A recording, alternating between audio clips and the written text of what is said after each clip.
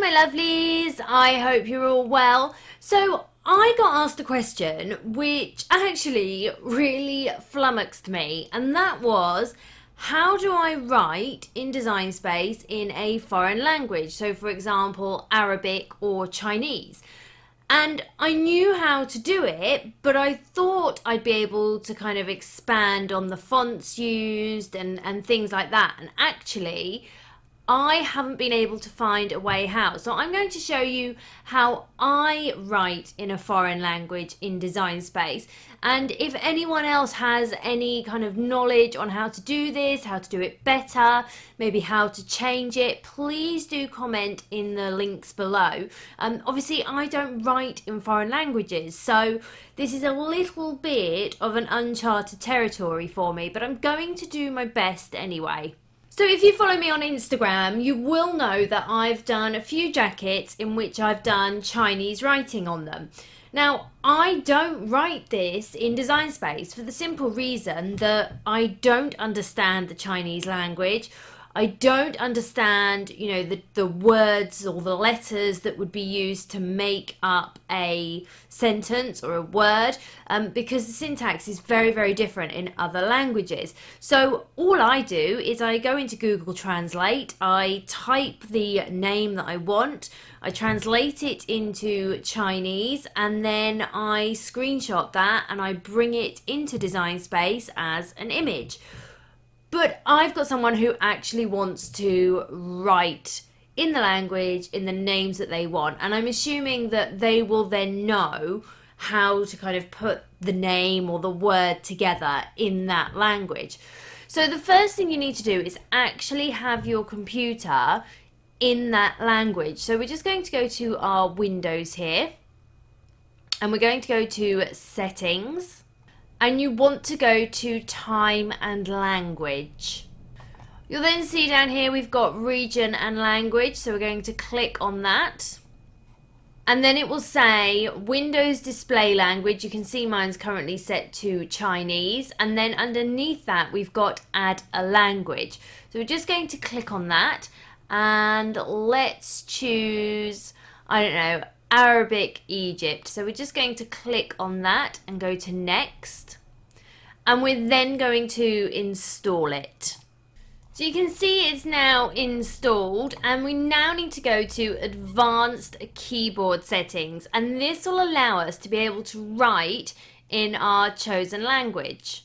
And you're then able to pick the language you want to be able to write in. So we're going to go to Arabic Egypt, and we're just going to click that, and that will then allow us to be able to write in that language.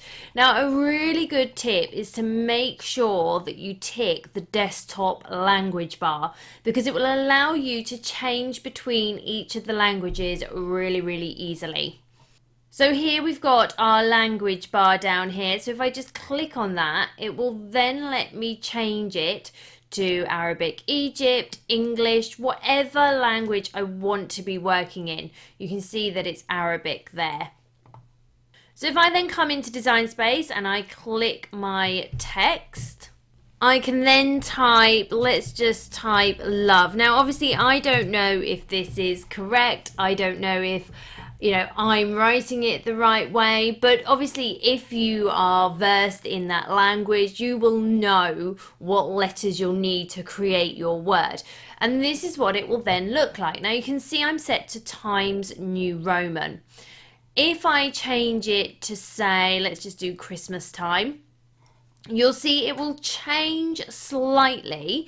It changes the way that it looks slightly. But if we then go back in, let's go to Samantha, for example. Now you see I'm typing in Arabic there, and it is not picking it up in Design Space. So I need to change my keyboard from Arabic to English.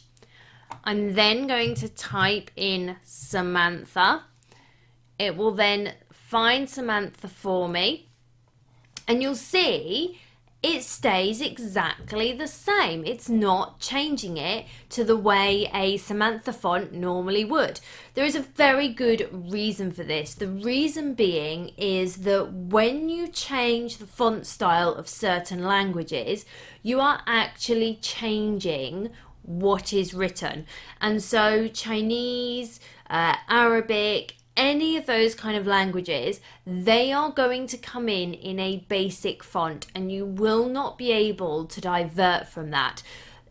Exactly for the simple reason I say that if you start adding swirls and glyphs, it is going to change the way that it looks, or the way that it reads, I should say. Now you are able to change it slightly. So for example, we can have it regular, we can have it bold, we can have it italic, and of course we can have it bold italic as well. But those are really your options as to what you can work with in terms of other languages. Another option is to actually search for fonts. So I've just typed in a search here, which is Arabic fonts, and we go to the font. See, again, we've got lots of kind of Arabic inspired fonts, but they're not what I would class as Arabic. Now, I haven't tried this, so we are going to try this now. Let's try this one. We're just going to download it. Once it's downloaded, we're going to double click it, and we can then install. As always, we need to refresh Design Space. I always just close it down and then go back in. So if we go to our text, and we're just going to search for that font in English.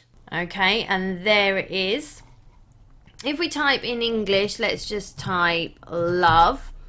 It comes up, you can clearly see that says love. So it is an Arabic inspired. But what I just wanted to do was to actually change the language to Arabic and to see what happens. So currently nothing. So if we then go to text and we type in again,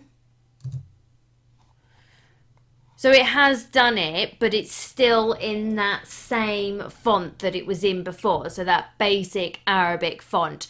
So you're not able to kind of change or play with the fonts really, but you are able to write in different languages.